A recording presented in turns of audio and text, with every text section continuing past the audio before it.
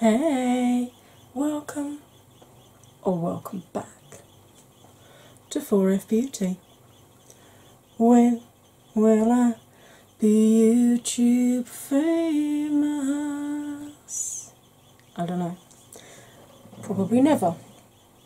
Or what I do know is that 2019, as I'm filming this, is drawing to a close. It'll probably have closed by the time you see this film. So last year I had a list of brands I wanted to try in 2019. There's the list. I'll run through them with you again. Hourglass, including the Confessions lipsticks. Viseart, Igneous Cosmetics. I did have Linda Halberry on there, but I changed her for Cleona. Sugar Pill, Coloured Rain, Dominique Cosmetics, Violet Voss, Lunatic Cosmetic Labs, and then maybe Divina Cosmetics and Luxie Beauty. So, how did I do? Well, I got the Hourglass Confessions lipsticks. Love them. So much so, I bought this set on special from Beautylish, and someone on Depop was selling another one, and it's got two more of these lilac holders with obviously the two shades in it and another shade as well, so super happy that I managed to get matching lilac ones as well, because obviously, you know, they're usually silver. I also picked up the Hourglass Dim Light, which I wanted to try as the overall setting powder, and compare it to the Wet n Wild primer in Reserve Your Cabana, which you can actually start to see the grooves coming up on this because I used it so much before I had the Hourglass one. This is comparable for the Hourglass. Obviously it's not exactly the same, but it will give you that similar kind of blended all over effect. I then picked up a Euphoric Strobe Light highlighter to try in the mini size, and my most recent acquisition, I picked up the Ambient Ghost Quad blushes, which is what I've got on today, which look like this. Now for this one, I just swirled across all four to give this a rather gorgeous effect. I did go a bit ham with the bronzer, but there we go. I have got a bronzer from Hourglass on its way to me, so I will soon be able to do a full Hourglass. Apart from eyeshadow, I will be able to do a full Hourglass powder film for you. Viseart, my wonderful friend Kay, sent me the Libertine palette, which was so amazing of her. It cemented in me that I do like the Viseart formula, so I picked up the Petite Pro #1, which is this one, and I picked up the Soleil, which I'm not going to get all of them out because we'll be here all bloody night and it's over in my storage thing. So Viseart, that's a big tick. If you can hear that scratching, we live in the countryside. We occasionally get mice in the walls. Just ignore it, it'll go away. Igneous Cosmetics, I gave those a try. Again, really liked them. Not necessarily going to order more from them because I didn't feel they were any better quality than some of the other indie brands that I've got. Will you be quiet, Mr. Mouse? Thank you. It's night time, they come out at night. Cleona Cosmetics I tried when they had their special offer on and they had cheaper shipping to the UK, which was amazing. And they had a sale on as well, so I picked up 4 of their blue shades, if you remember, when I was waiting for Jeffrey to release his Blue Blood palette. So I picked up those Cleona shades. Love those, they really are nice. Pain, I need to wiggle and make up this bit out, and again I may not. Yeah, so I loved those ones. I really, really want to try some of their stained glass collection, but I think that's going to be too rich for my purse, sadly. Maybe one day I'll be big enough that they will want to send me some PR. Until that time, I'm going to have to lust over everybody else's collections, I think. Sugar Pill, obviously, way back at the beginning of last year, I won the voucher from Panic Antics and picked up some Sugar Pill and I believe some Coloured Rain shadows, which is the next one on the list. Those are, again, in one of the storage drawers in my... It's not a Z palette, it's a something else palette because it's a double fold out one, but it's the equivalent of a magnetic palette anyway. I like the Sugar Pill shadows, but I don't really understand why people were raving about them the way they do, to be perfectly honest. This e.l.f. palette performs just as well as those Sugar Pill ones did. This is Earth and Ocean, if you're wondering, and it was the one that I've been wearing all over the Christmas week. So if you've seen photos of me going up, that's what I was wearing. Actually, I wore that Christmas Day. Coloured Rain, absolutely fell in love with their quality, and hubby then bought me the Safari Rain palette and matching lipstick. I believe that was either an anniversary or it was a birthday. I think it was my birthday present this year. They're only 2 weeks apart, so yes, I love those. I can see why people rave about Coloured Rain. Dominique Cosmetics, I tried the Lemonade palette, like it. I've only used it a couple of times, mainly because I was trying to use some of my older palettes this year and not buy as many new ones. But I used it off camera quite a bit and really liked it.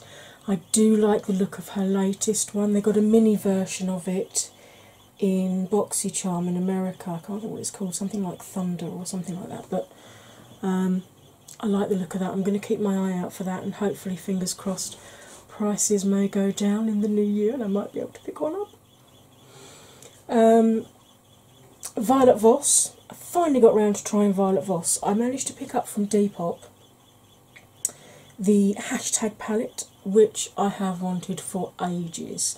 Golds and purples. Hello, perfect for Christmas. So fell in love with that, and then I bought one of their little mini fun size palettes earlier this year, the fruit sorbet one. So again, yep, happy with that. Lunatic Cosmetics. I tried their palette. Beautiful coffin shaped palette. Gorgeous mauve and berry toned shades. Sadly, I don't know whether I got a bad palette, but I really was unimpressed. I don't know why people are raving about Lunatic Cosmetics the way they do, because the palette I had was pretty mediocre, to be honest. Really mediocre, if I'm frank. I won't be buying any more Lunatic Cosmetics. Certainly any powder products. I may look and try Lippy, but it kind of put me off the whole thing, seeing how bad that palette was, when everyone that I've seen whenever I've seen films on it, people are like, oh, this is amazing, the pigment's awesome, it's blendably you know, blendability is wonderful, and I'm just like, have I got a different palette? Wasn't impressed with that at all. Didn't get around to trying Davina and Luxie. There's a reason for that. Partly, shipping costs to the UK for both of them is ridiculous. And also, I don't know if I think it's Davina that states, it's either Davina or Luxie, one of the two, states quite clearly that they hold no responsibility for any breakages outside the US. So if they arrive with me completely smashed to pieces, they wouldn't give me a refund, they wouldn't give me a replacement. So that has kind of put me off buying from them, because it's going to be an expensive purchase for me once I add on postage to the UK, import tax, handling fee. And then if it arrives and it's smashed and I've wasted all that money, I'm disabled, I'm on a very fixed income, I can't be throwing money away like that. So again, I think both Davina and Luxie will have to remain pie in the sky for me until I'm big enough to get PR sent, or they rethink their shipping, you know, if they manage to sort their shipping prices out, and if they'll guarantee refund or replacement if anything arrives broken, then I'll consider using them. But until those things happen, it's just outside my budget. Sorry, I didn't mean to yawn, but it is midnight. Yes, I'm recording this at stupid o'clock again because the wonderful neighbours have been so noisy all day. I couldn't film because it was getting picked up in my camera. Isn't that wonderful? Right, I have got a list of brands that I want to try in 2020. Again, I'm going to try and minimise the purchases that I make. In the new year, I am going to be going through and showing you my collection and doing a declutter of the palettes. Because when I sorted them out into these drawers, I suddenly realised just how many I had and how many similar palettes I've got.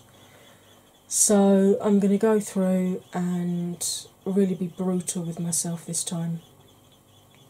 And that was quite good last time. I'm going to be even more strict this time, and I'm going to try and minimise purchases to things that really, really grab me, or that would be a unique addition to my collection. So, I tried VE Cosmetics in 2019. That was the palette for the recently deceased. Absolutely fell in love with their formula. Definitely want to try their Grimoire palette, which is sort of like a grey, green, grungy sort of. So I definitely want to pick that up and try that, and make sure it wasn't just a one-off good palette from them. I'm sure it wouldn't be. But yes, I intend to try some more VE Cosmetics this year. But there's only 5 brands that I absolutely want to try, and then I have 3 brands that are maybe. I may cut the yawn out. So, I'm not going to put the list up yet. I'm not going to have you skipping ahead of me this time. The first one that I want to try is Sigil Inspired. Now, she's a Russian-based indie brand. She has her website, but she also has an Etsy shop, and to be honest, I'll probably order through Etsy. It makes my life so much easier. She has got some really, really pretty colours and pigments. Let me have a slurp and a drink.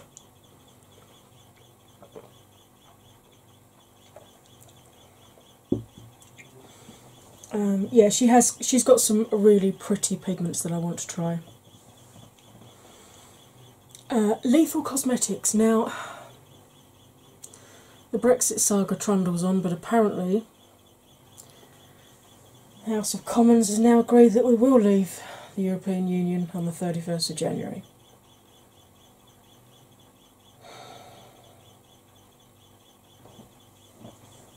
Lethal Cosmetics being a German company, at the moment, until the 31st of January, I can order from them and not pay import tax.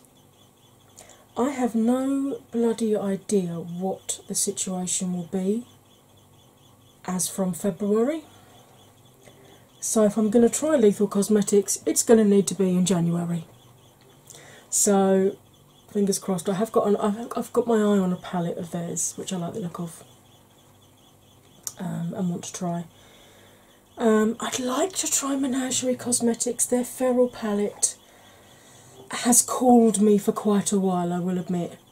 But again, at the moment, it's shipping cost plus import cost plus. So it's going to be something I'm going to have to save for. Likewise, Shroud Cosmetics, which used to be Strobe Cosmetics, they did the Creepy Cute palette, amongst others. I like the direction that they're going in now. They're going down a more grungy, kind of gritty route. I'd like to try some of theirs. JD Glow. Lacey from Spooky Lips and Fat Hips raves about JD Glow, especially their highlighters. So I'm going to want to try some of those this year. I have seen a highlighter that they...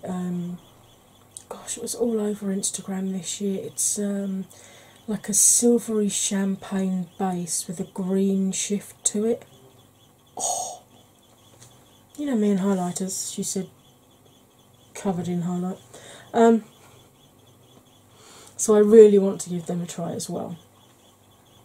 But obviously, apart from the Lethal Cosmetics are quite expensive for their products, but the shipping's not too bad. And like I said, if I order it before we leave the EU, I won't get hit with import tax and handling fees, so that's not too bad. The other four, Sigil, Menagerie, Shroud and JD Glow, it's going to be where I have to save money up, because not only am I going to have the cost of the product, I'm then going to have probably, I don't know, $20 worth of shipping fees, plus 20% taxed on arrival. And they include the cost of the shipping fee, not just the cost of the product. Oh yeah. And then you get a handling fee as well, which can be anything up to 20 quid on top of it as well. So, yeah. So if I do manage to get all of those through hook, crook, gifting, sheer luck, lottery win, I don't know. There's three other companies that I see their stuff and I think, oh, I really want to try that. And that's Gimme Go.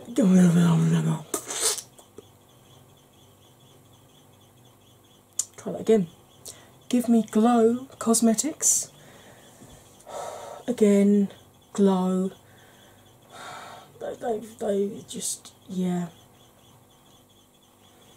Alien Cosmetics, I'd like to have a look at. I've seen quite a few of their things that make me go, ooh, stop and take a second look at it. And Make Up a Murder, which are the like crime scene themed. So they do the tape for if you want to, you know, tape to get a really sharp line, and it's like crime tape. And they have like little bottles of poison, which is their loose pigments, and they do, as well as neon pigments, they do pastel neon pigments, which I must admit appeals to me. And they also do pressed powder palettes as well. So there's my list for 2020 of brands I want to try, brands I might try, and brands I want to try more of. So let me know in the comments box below which companies you want to try out this year, because it probably is going to be 2020 by the time I put this film up. Have you tried any of the ones that I've mentioned that I want to try? What do you think of them? What are your recommendations from them? If you've used them, what are your recommendations for their best product, or if I'm only going to buy one thing from them, what would you say is the best product to purchase? Let me know in the comments below. And likewise, if you have any voucher codes or discount codes, or no way this girl can save a bit of cash on buying some of them, my comments box is open. My inbox is open on both Twitter and Instagram. Right, I have started to yawn. This is clearly the indication that I need to take this off and go to bed. Goodness knows how many yawns I'm going to have to cut out of this film. There's another one. To be fair, I have been up since about 4:30 this morning, so it's been quite a long day. So, if you are a regular viewer, please double check you're still subscribed. Do all the good YouTubery stuff, you know. Give me a like, give me a comment. If you're going to give me a dislike, tell me what you didn't like. Don't just hit the dislike button and run away. Be brave. Grow a pair. Grow some cojones. I am losing the plot, folks. It's clearly past my bedtime. If this is your first time here, hi, hello, welcome. Hopefully you enjoyed this. If you didn't, there's an awful lot of other films you can watch where I won't be yawning and I'm not quite so manic because it's not been filmed at midnight.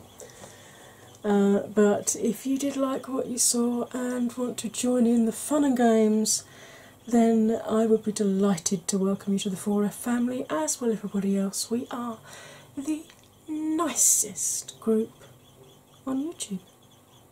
So, as ever, my darlings, all that remains for me to say is you'll stay fabulous, and I will see you next time. Bye for now.